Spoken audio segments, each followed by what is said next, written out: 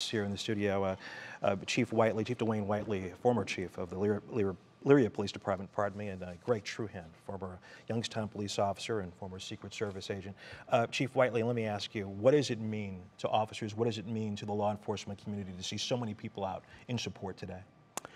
Well, it means so much. You know, you can't really describe how much it means and what it feels like when you see it. Truly brings a lump to your throat when you see the outpouring of support that comes.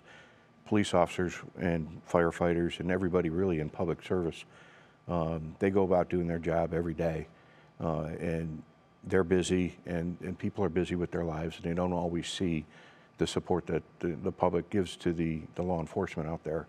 And this is a stage where they do, and it is overwhelming. Greg Truhan, we talked about this the last time you were here, former Youngstown police officer, again, former Secret Service agent. What can the public do today and in the days to come to support police officers in every community? Well, I think exactly what you're seeing with this funeral and what you saw with Officer Durbin's funeral, the support is there with the public, and the officers appreciate that, and just keep up that support. Whether I love the story about the 6-year-old or 7-year-old Yes. wanting to shake hands. Such a simple gesture, but so powerful. It's things like that, and you know, appreciating the officers, thanking them for their service, like we do the military, thanking them for the job that they do. It is a dangerous job. We know that every day, but you know, when people are having a bad day, they call 911, and we're there 24/7, 365, and unfortunately, these are things that are the reality of the world that we live in. But just showing that support and thanking them goes a long way.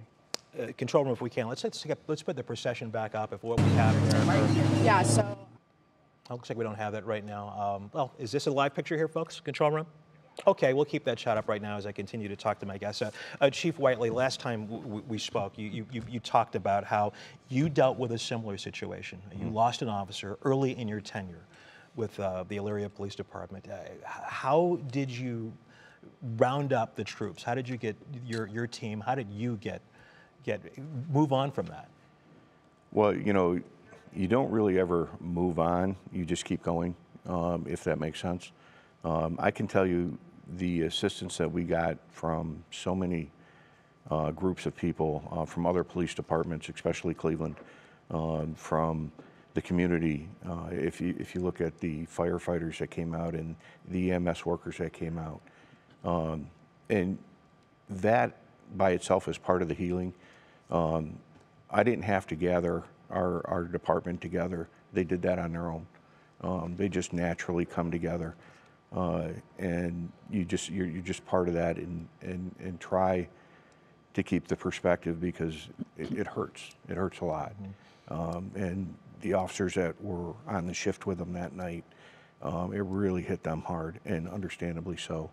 So you just try to be there for them. And really, the public is doing that. I know the department is doing that, and all the departments in the area are stepping up just to do that. Again, this was early in your tenure, and I believe you told me last time we talked about this, you called the Cleveland Police Department to get some advice. Yes. On how to handle this. What can you tell me about that conversation? It came in different areas, but in the beginning, you know, I was the chief for 2 weeks, and had no idea what I was supposed to do or how to do it. And some of our officers were on the Greater Peace Officers Memorial Society, and they got a hold of Cleveland ceremonial unit for us. They were out that day, walked us through the steps. I made a phone call to the Cleveland Police Chief's office, who was Chief McGrath, and this was at like 9, 10 in the morning. And I said, this is who I am. I just want to talk to Chief McGrath and get an idea of what I need to do as a police chief for the department, for the officers, and for the community. And she's put me right through. She cleaned his schedule, met me at noon the same day, went through everything, which is a lot. And you know, I could never thank Cleveland PD for everything they did for us and got us through, helped us get through that. We understand the procession is on I-90 now. The next stop is Carnegie, where it will exit at that point, make its way down East 55th into the 3rd District Police Station. We're going to take you there in just a bit. But while we wait for that, let me ask you, Greg Truhan, you as a Youngstown police officer, you told me you went through a similar situation there where you lost an officer in a different circumstance, but still, an officer was lost. How did the department come back from that?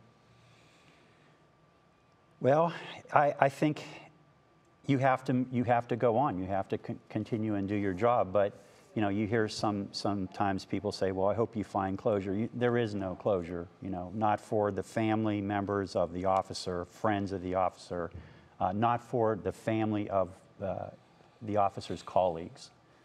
It's always there. There's never any closure to it. But you have to go and do your job. You know, you're a professional. And you have to put aside your personal life and the things that happen in the professional life and go do your job. And when people are good at their job, that's what people want. We want people that are good at our job. And whether it's you go to the doctor or having surgery or getting on that airplane with that pilot, you want people that are good at their job, and that's what we do. As we wait for the procession to make its way down East 55th Street to the 3rd District headquarters, I want to give you some more insight into who Officer Ritter was.